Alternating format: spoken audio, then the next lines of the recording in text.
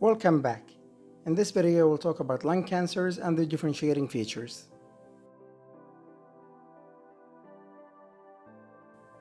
To make it easier to memorize and differentiate between them, remember that there are two groups in the center and two groups in the periphery.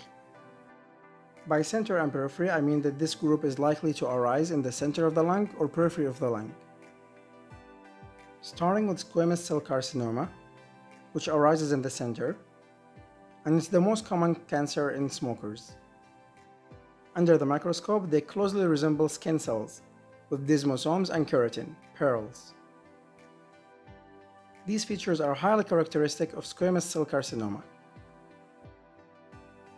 They also secrete parathyroid hormone-related peptides, which is basically parathyroid hormone that is a little bit modified. So they also cause hypercalcemia. So in total, we have only two conditions related to the lungs that cause hypercalcemia: squamous cell carcinoma and sarcoidosis.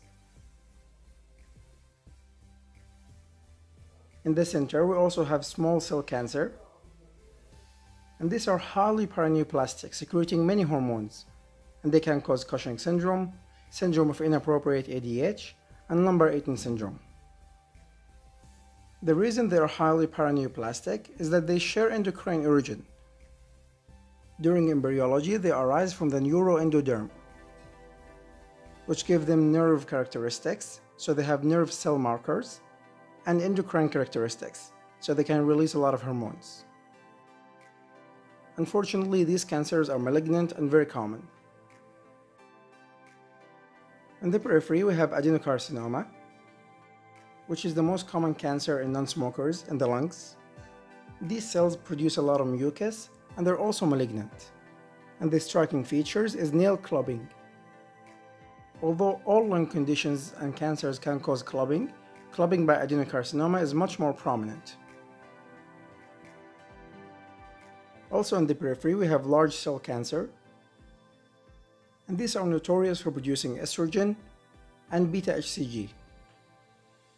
So they cause early puberty, gynecomastia, and galactorrhea. And here's a small quiz. What is the term of metastatic cancers in the lungs?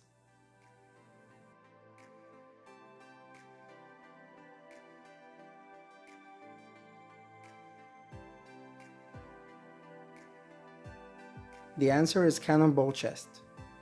Alright guys, that's all I have. Hopefully this helps, and thank you so much for watching.